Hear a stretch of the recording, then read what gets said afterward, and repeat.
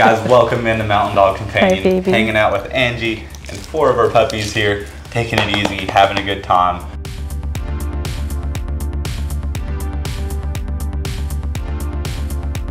Beautiful pups. We got 4. I know last week we did a video of our F1s, and today we have 2 F1s, and then we got some multi-gens. So just kind of wanted to do a good quick video here to kind of talk about each one, give everyone a good feel for each one.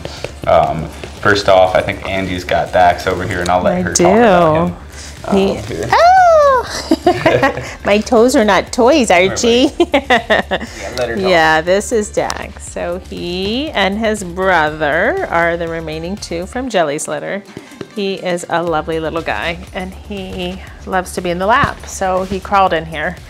He's gentle and tender and still very inquisitive and all of the things that we love in our puppies, and we want him to be interactive and outgoing and playful, but he's also very tender, which is very sweet with a male. Absolutely. True teddy bear. If you see this face, he's got his, he needs to turn around. Come here.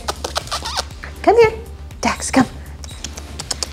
Here we go. Good boy. Beautiful. Yeah, just a beautiful boy. He's a little bit girthier than his brother Jace in his body structure.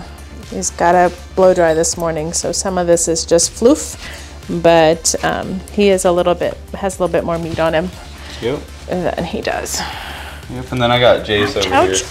I'd say he's very, very similar. Like, both of these boys are more like content. Like if I let him go, like yeah, he wants to chew on my finger. It's very normal, but he'll like curl up. He just wants to stay on your lap. Like he doesn't want to go. He's been sitting right here for the last like half hour.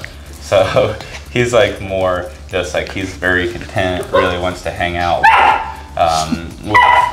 With you. He's very people oriented, more chill. What's up, Dax? Good boy. More chilled out. Last time you knocked my mic off. Yeah, we can't have that again. You come over here. Come over here. But very, very sweet guy. Like he loves his people, and just more chilled out. So he's very content just being held.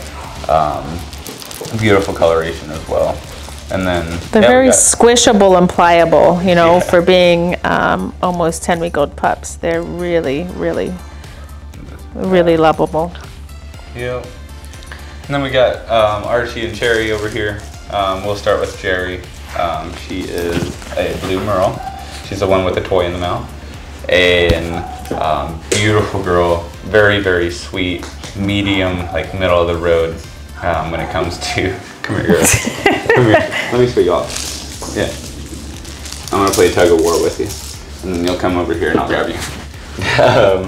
She's actually very light, like she's petite. 90%. Yeah, 90% of her size comes from her fluff. Yeah. But very sweet girl. Like right now, she's been hanging out and playing for about an hour and a half. So she's very content right now. So she'll get the zoomies here and there in the morning, but then she'll still like just kind of chill out and have fun as well, just being very content. So beautiful girl. I'd say medium when it comes to energy.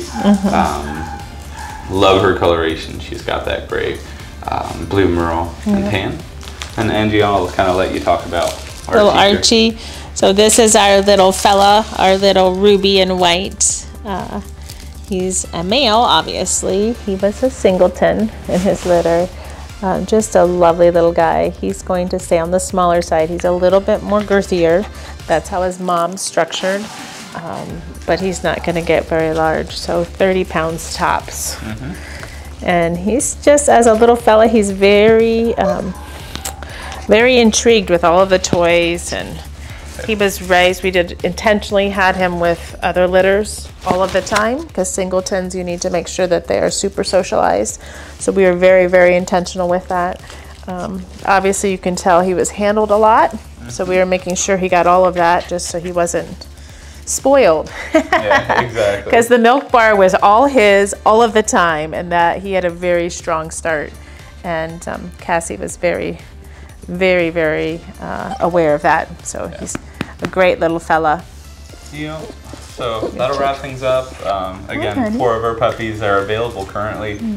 If you hadn't seen yet, if you hop on our website now until Memorial Day, we do have some special pricing We want to make sure these pups find homes, and I'm sure they'd be a great addition for summer camping, hanging out with the family, outdoors. I mean, potty training's easier. Great time to train is summertime. Yeah. Yeah, so if anyone has any questions about that, feel free to reach out to me, of course.